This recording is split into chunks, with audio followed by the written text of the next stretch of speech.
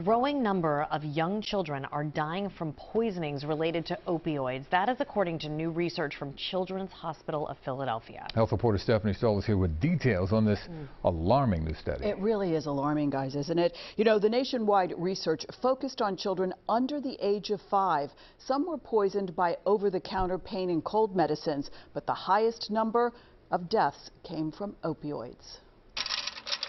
The nation's opioid epidemic is having deadly consequences for children.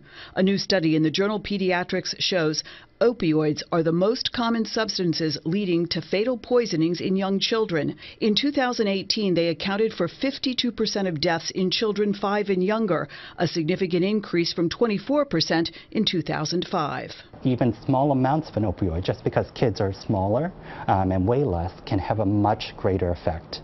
It can change how they're able to breathe. It can change their mental status, and that can potentially be fatal. Dr. Christopher Gaw authored the study and says within the past decade, children have been exposed to new opioid sources like heroin, fentanyl, and drug treatments like methadone and buprenorphine.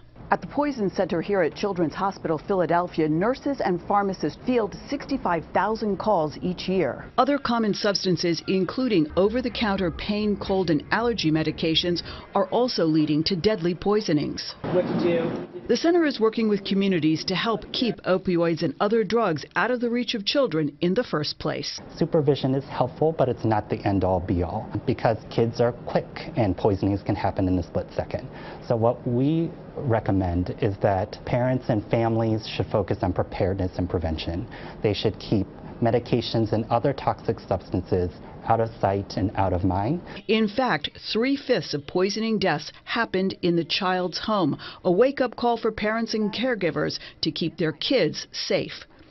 Now, researchers also recommend if you have opioids in the home that you also keep the medication naloxone in the home, which can be life-saving if a child is exposed to opioids. That's for sure. Children under the age of 5. It's astounding. That percentage Awful. that you showed was awful. Yeah. I mean, no words. It's crazy. Wow. Stephanie, thank you.